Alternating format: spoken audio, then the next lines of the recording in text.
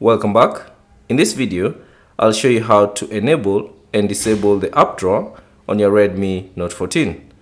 So I'm using the Redmi Note 14 Pro Plus, but the same steps should apply for the other Redmi Note 14 phones.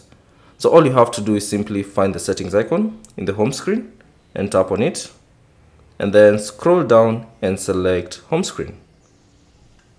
Now, on the home screen settings, simply select home screen again.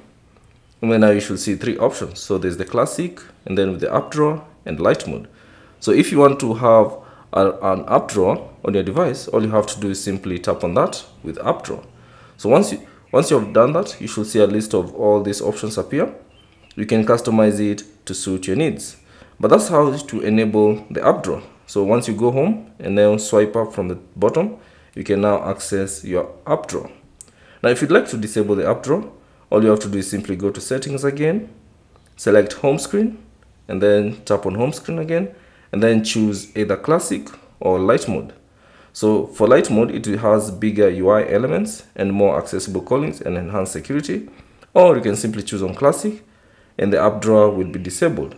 So as you can see, the app drawer is no longer there. So all your applications will be visible back to the home screen.